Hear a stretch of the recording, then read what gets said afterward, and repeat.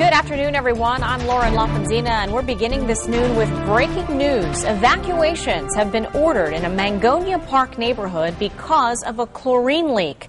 Chopper 5 is over the water treatment plant on Candlewood Street, just off of Australian Avenue near 45th Street. Captain Julie is standing by with the latest. So, CJ, what's going on?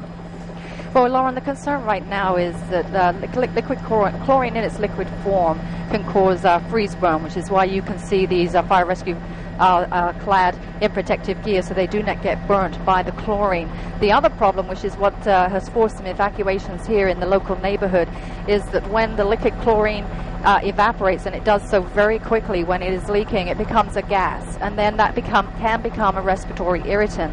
The winds today are out of the north and the northeast, which is why they are actually evacuating a few houses, about a handful of houses on the south side of this water treatment plant. Now, of course, fire rescue have to be very careful. They do measure the air to see how many parts per million are dispersed of the chlorine gas, and of course they must have found a significant amount, enough to be concerned about the local residents' health. Right now it's just a very small area that they have evacuated. They've just now made entry into where they believe about a 150-gallon cylinder is leaking chlorine. So once they've been in there and done an initial assessment, we should know more about whether the residents can go back into the houses or whether they in fact have to evacuate a wider margin for errors. So we will definitely stay on top of this story and keep you posted. I have not heard from the water treatment plant yet about the drinking conditions of the Mangonia Park water, but certainly we will try and get some information on that and bring it to the local residents. That is the latest in Chopper 5. I'm Captain Julie.